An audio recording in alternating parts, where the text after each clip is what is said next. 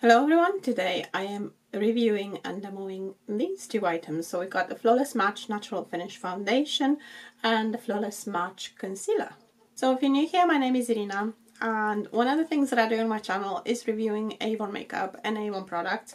I do Avon hauls, and then you can see on my channel I have reviewed quite a bit of Avon makeup. I had the channel for about 2 years, so throughout the 2 years I have reviewed quite a bit, and I do best and worst of Avon and also best and worst of, or wins and fails of my Avon hauls.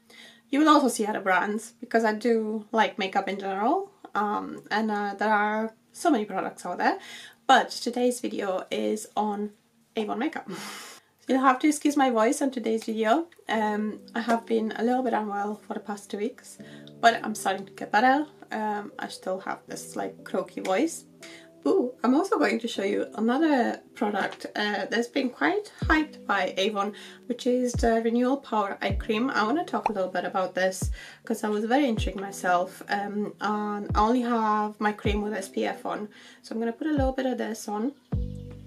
It's got a bit there. Just put it under this eye. I have been using it for about a week now, and it feels very plumping, very hydrating.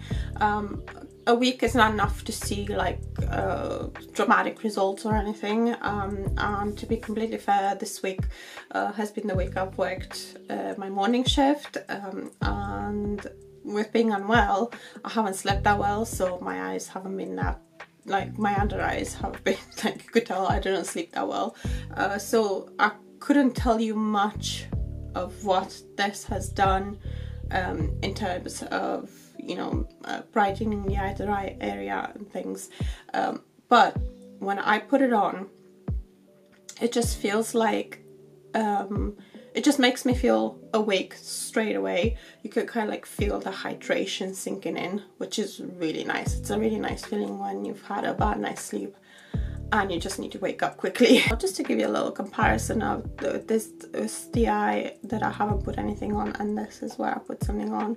I think it kind of like looks slightly more hydrated, and you can definitely see it's got like a little bit of a more of a glow. I'm gonna put it on here now. So these are just the thoughts on the cream so far.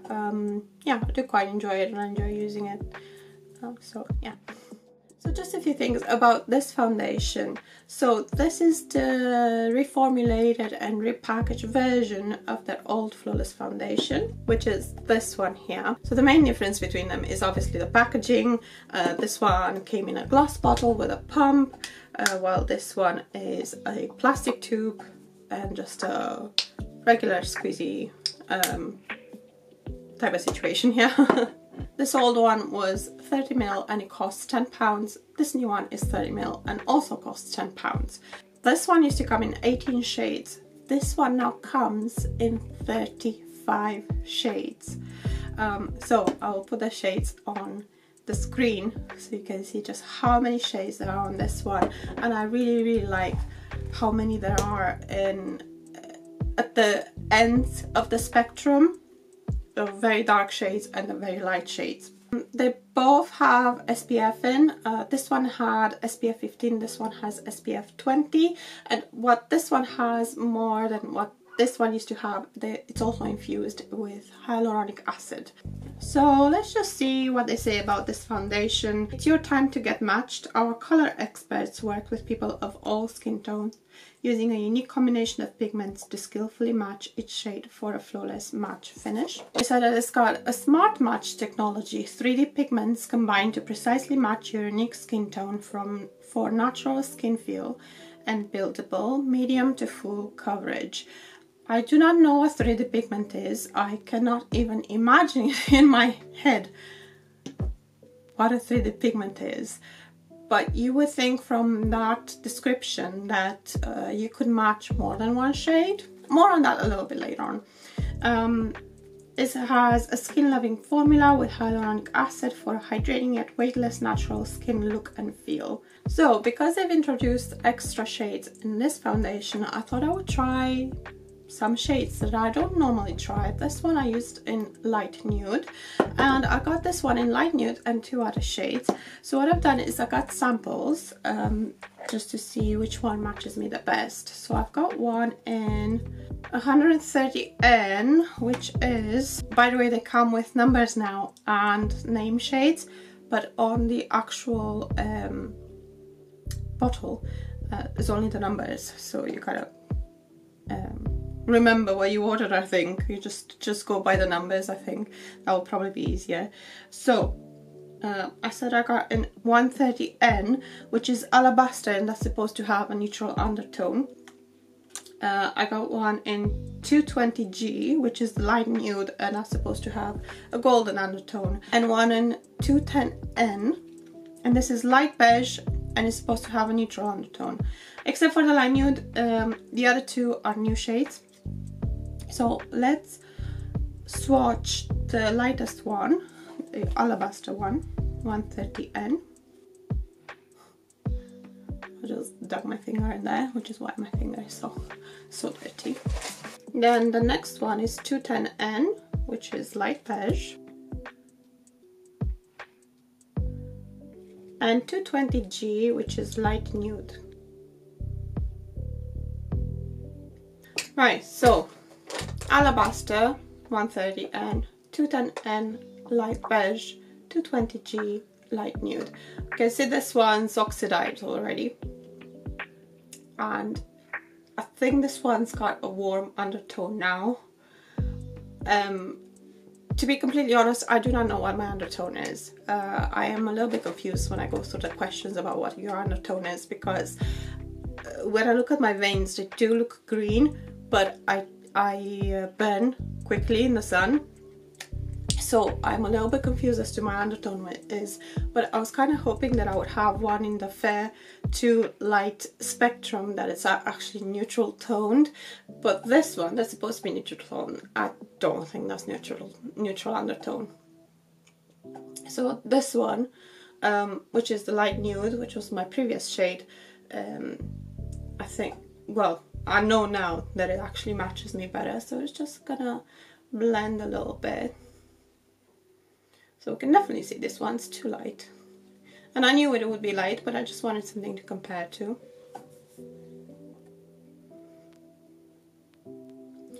This one. You can see it's just a little bit too warm. I do have pictures wearing this one all over my face, which I will put on here. It's just kind of like makes me look a little bit green, I think. You can tell me in the comments if you agree or disagree. Like I said, I am so confused about what my undertone is, but this one doesn't seem, it works, but it doesn't match me perfectly. And then this one, we can see this one blends in so much better. And I would say even before, with the previous one, I thought this one had more neutral undertones than warm ones. Let's do a little comparison between the previous light nude and the new one. So the first thing we can notice is that the new one, which is here, is a lot more liquidy, like, while this one is a lot more moussey. So that's the old one, that's the new one.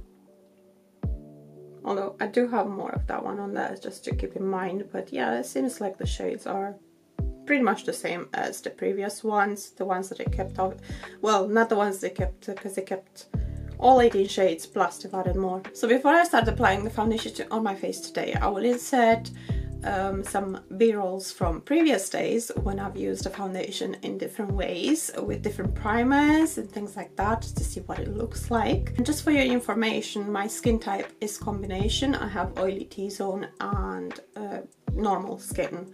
Otherwise, I'm also 41 years old, so I do have wrinkles and other signs of aging and things like that. Starting with day one, no primer, and applying the foundation with my fingers.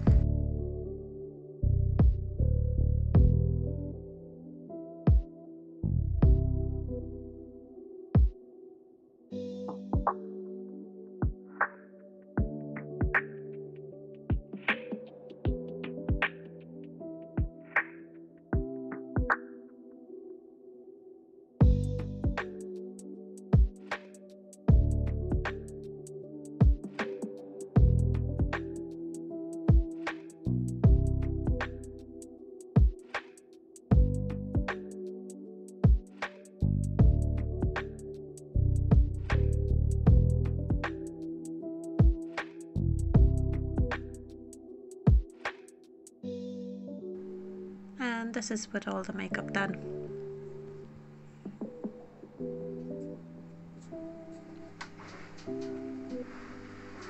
Day 2, I'm going to use a smoothing primer and I'm going to apply with a brush.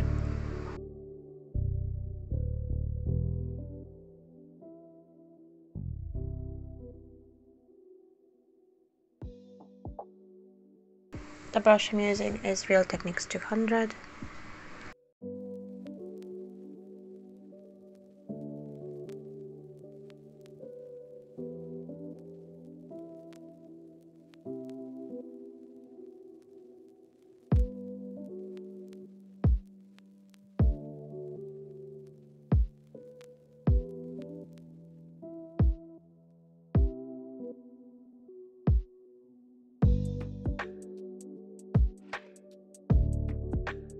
And I still have quite a bit left. Now I'm just going over with a beauty blender just to smooth everything and applying a little bit more on my on the center of my face.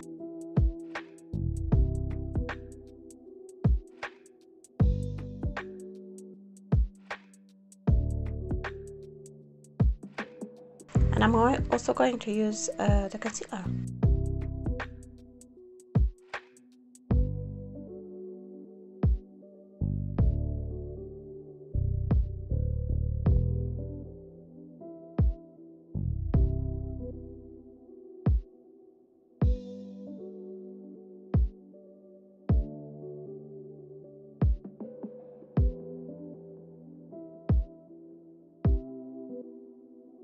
And then day 3, I'm applying a glowing primer with a beauty blender.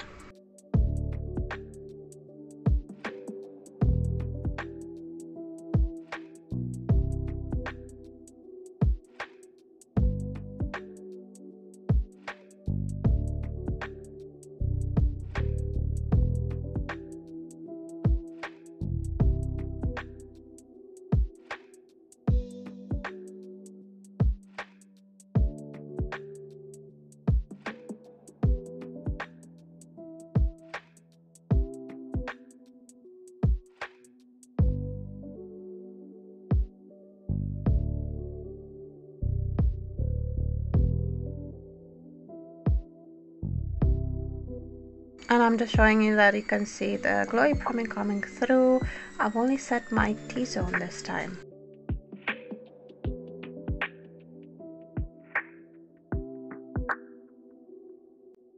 So today how I'm going to apply it is just straight on my face without primer and with a foundation brush.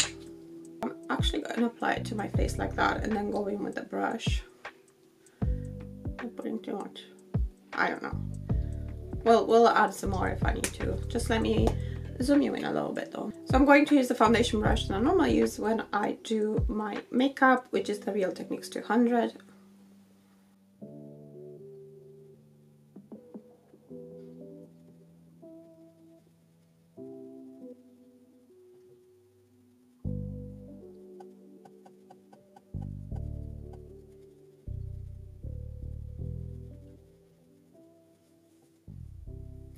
Okay, and now I'm going to add a little bit more on this areas.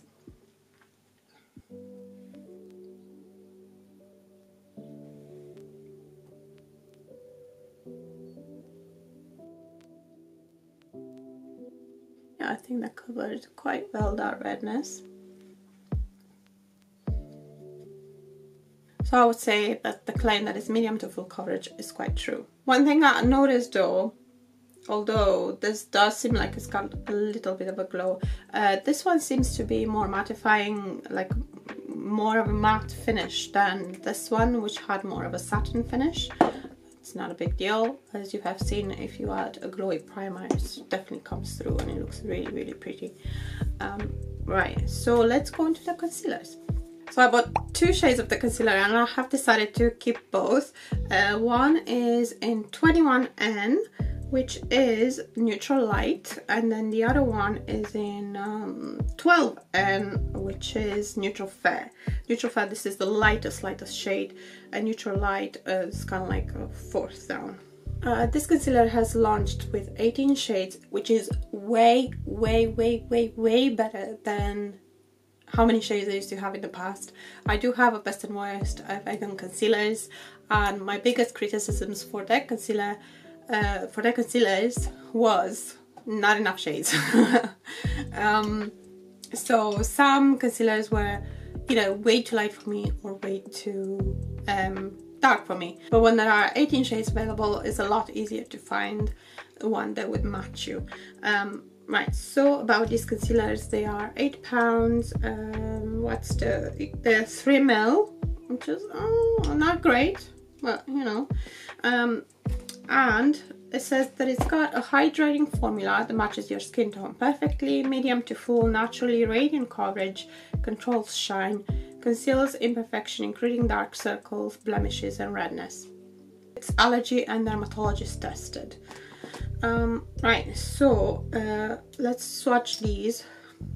So we can obviously see this is neutral fair and this is neutral light. The combination between these two is perfect for me. Although if I do want a more natural look, I would go for that one. If I want like a more awake look, I would go for that one. What I'm thinking of doing, because I have been using these a little bit and I know they look really nice, it blends really nice. What I'm thinking of doing is put a little bit more on this side than I normally do, and then put as much as I would normally do on this side. Let's start with the lightest shade. So normally I would only put 1 dot, but let's do a little bit more.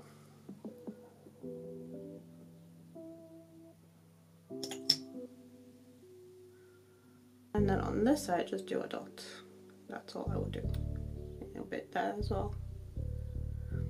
So I'm gonna get a sponge, I think, to blend it with.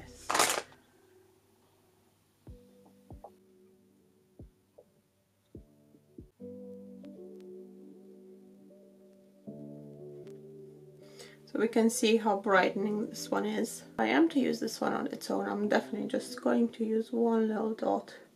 But I want to show you how it blends. Depending on what your preference is using a little bit or using a lot. So to me, this looks just like skin.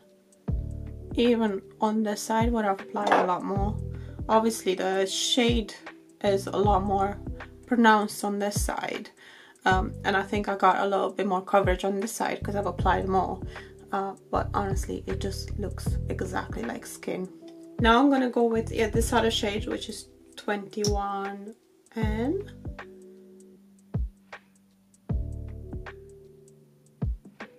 And hopefully get the same amount of coverage on both sides.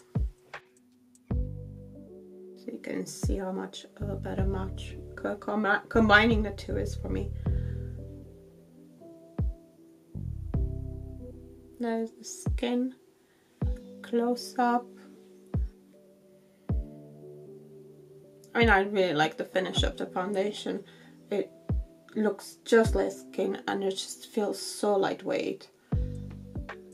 It does sink in into here just a tiny bit, but I haven't powdered yet. This is one foundation that needs powdered. Look at my pores, just how beautiful that looks. And then here where I've got all my fine lines and everything, it doesn't look like the foundation settles in them or anything. It just looks like my skin, but more perfected. So what I want to do today and finish the video tomorrow is leave one side of my under eye without powdering and then powder the other side, just so I can see how quickly the concealer creases. Concealers, they crease on me very quickly because you can see I've got lines. So because of the nature of my under eyes, it doesn't matter what the concealer claims, it will crease on me.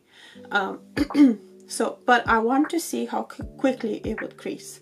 So what I'm going to do is do the rest of my face, powder, and just make sure I remember to leave one under eye without any sort of powder, and then we'll see how things look.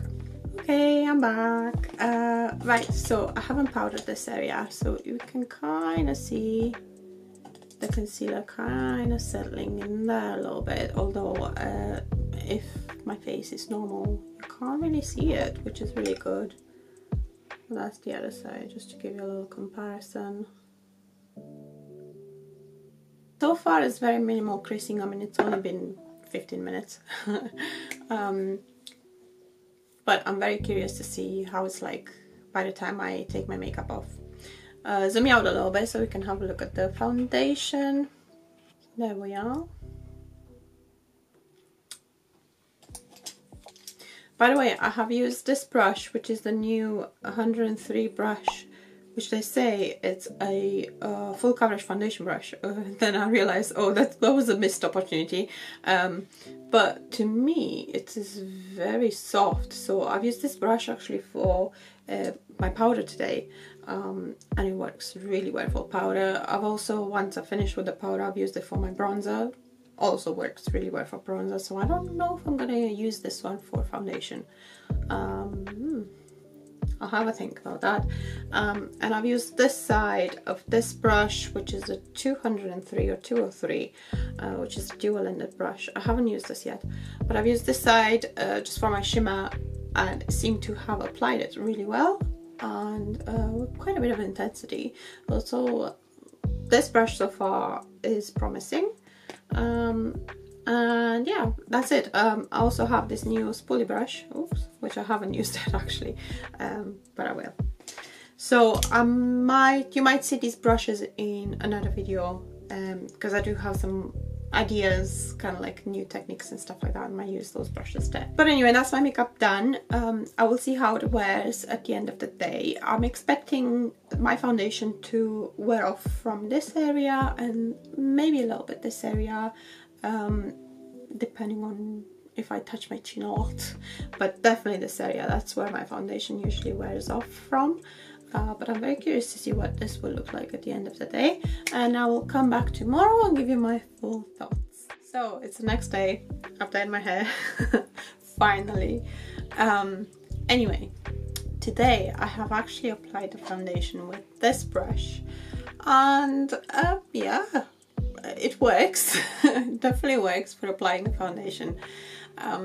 Whether I'm going to reach for this kind of brush to apply my foundation, I'm not entirely sure. I'm kind of a creature of habit.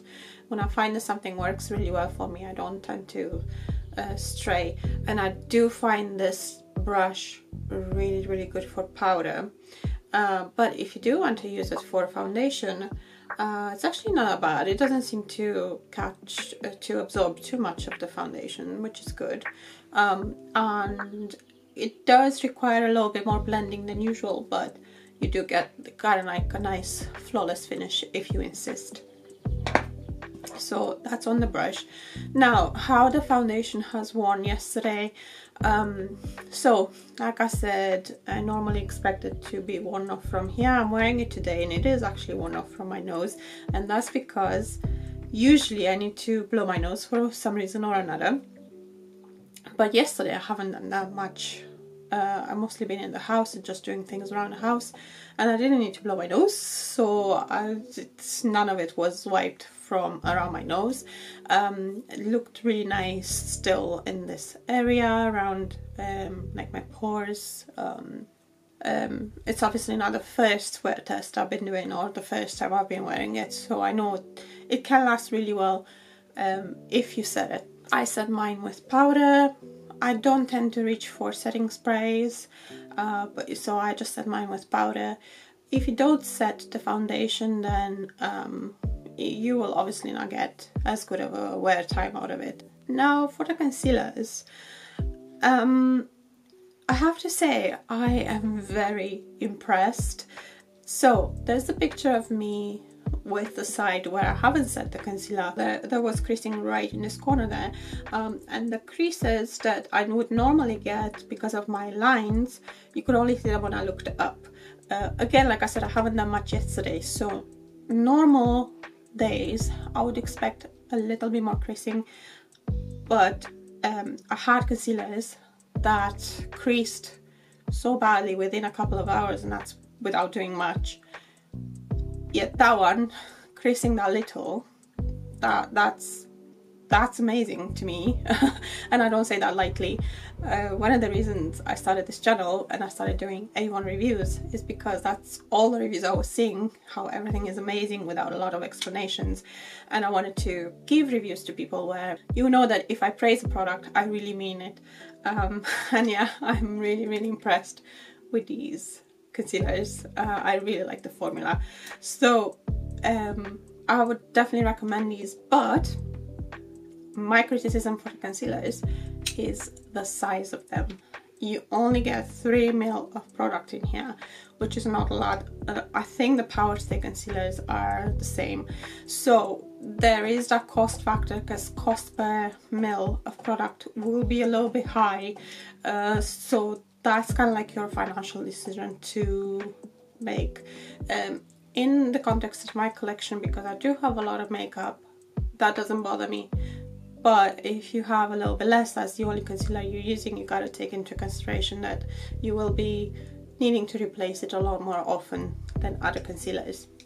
So I would say maybe it's a good idea to get it when it's on offer. And also the shade range is so much better than anything Avon has had in the past. There's still room for improvement, but still so much better. The foundation, another positive review. Really like how it wears. It's just how natural it looks on the skin. So lightweight. Even if when you build it up, it just feels like you're not wearing anything. I do think the finish of this one is a little bit more matte compared to the finish of the previous one, which is a little bit more satin. But depending on what you got underneath, you can still get a glow if you want to have a glow. It's kind of seems to be quite customizable. And I would say it would suit most skin types, if not all skin types. I do have one criticism for this foundation, and that is the packaging. It feels a lot cheaper than the previous one. And also, if I don't clean this after every use, that's how it's like. I didn't clean it after last use, just so you can see how it gets. So you have to clean it after every single use, so it doesn't get so mucky. But I am guessing that that was a decision that I had to make. It was probably between cheapening the packaging or raising the price of the foundation. And when I'm thinking of all the other shades they've introduced, that doesn't seem like such a bad trade. So that's my opinion on the products, but if you also own them, let me know in the comments what you think of them. It will help other people see more opinions. And also, if you tell us your skin type, that would be quite good to know. So I hope this was useful for you. If it was, I would really appreciate a thumbs up on this video. If you're not subscribed yet, I would love it if you would subscribe. Thank you very much if you are subscribed, and thank you for watching all the way to the end, and I'll see you in my next one. Bye!